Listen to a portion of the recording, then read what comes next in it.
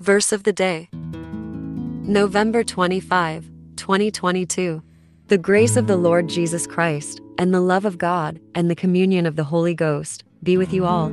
Amen. 2 Corinthians chapter 13 verse 14. Inspiration. Communion is one of the most important ceremonies in the Church. It is a reminder that the Holy Ghost surrounds us and is present in our lives at all times. This tradition has been ongoing for thousands of years. Think of the importance and impact that eating these symbols of Jesus' life and death have had throughout history. Each time that we do it, we join billions of other believers, going through the same struggles, yearning for the same relationship, and loving the same God. Let us pray.